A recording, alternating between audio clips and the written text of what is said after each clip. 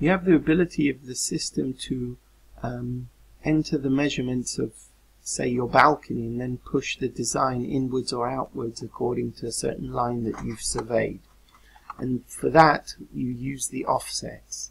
So if you've entered 1200, 3000 and 1200, which are the three measurements here, and you wanted to push the handrail line out, say, by 100 millimeters, you would enter an offset into each one of the sections, and you will see now that the design has pushed the handrail line outwards by 100 mil from the measurements that you've shown.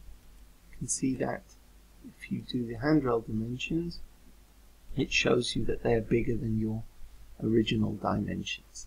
And the same vice versa. If you want to offset towards the inside by 150 mil, then you do that for every single section, and that pushes the sizes inwards.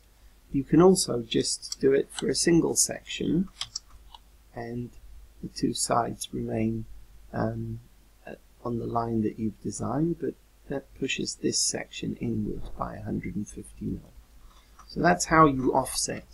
You can always see in the system that you are in, this is the aerofoil system, you can see that the line, the baseline, is aligned to the outside of the handrail. If you, for instance, change the system to be a system without a handrail, so let's say the fully frameless system, go back to the sections, and you will see here that the offset line is aligned to the outside of the bottom rail. So this has pushed the bottom rail inward, so you can see that it's aligned with the outside, and we've pushed it inwards by 150 mil. So that's how you use the offset feature.